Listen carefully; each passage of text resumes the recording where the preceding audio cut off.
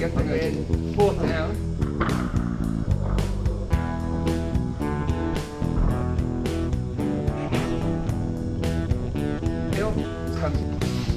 This elbow comes high, get tall.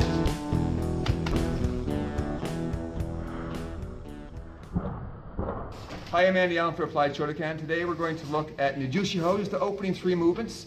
So we're going to look at the so-called pressing block, 1, and then the punch where we, from the back stance, we shift forward, and then the tall posture where we have one elbow forward like this. So we're going to use an entry that's not in the kata per se, and we're going to use this in 2 different ways. We're going to use it as a preemptive strike to the back of the neck, and a way to pull down and secure the head as I throw a bicep bump, and then a guillotine choke to finish. All right, so Steven is the enemy here, and we're starting really close. You're not going to get this kind of thing out here. So let's paint a little scenario here.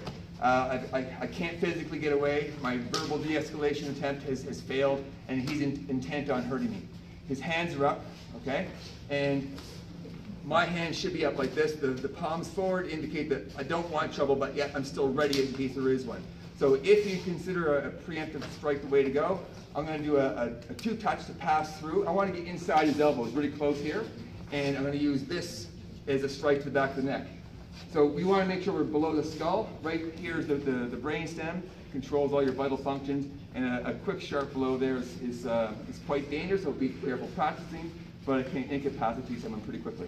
Right, so slowly first, we're going to come 1, 2, leave his hand here, chuck to the back of the head. Leave his hand here so I don't get his head in mine. But this is also going to, as his pain withdrawal reflex causes his head to come forward, I'm going to accept the head here, okay? I'm going to use this motion again. So the arms come up like this, and we come back in this pressing block.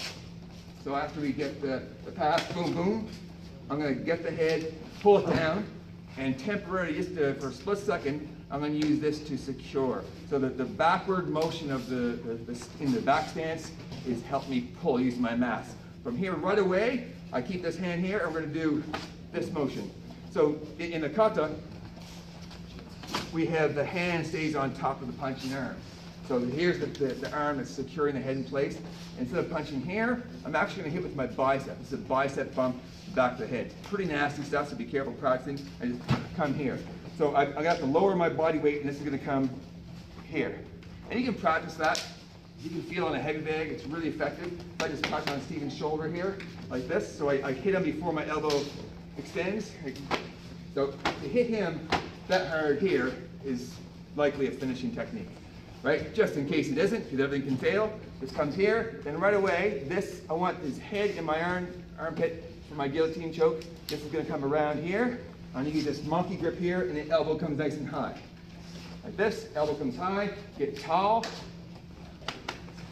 So in the kata, we've got 1, that's the strike to the back of the neck, and the pulling down, shift forward, that's the bicep bump to the back of the head. Then this comes under here, and we stand tall in this really straight leg stance, indicating we need to get our posture high for the choke. One more time slow.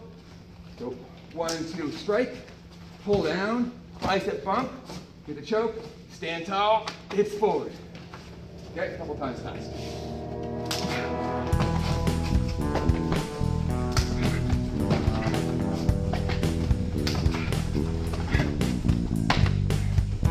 Thanks for watching, folks. Don't forget to like and subscribe, comment below.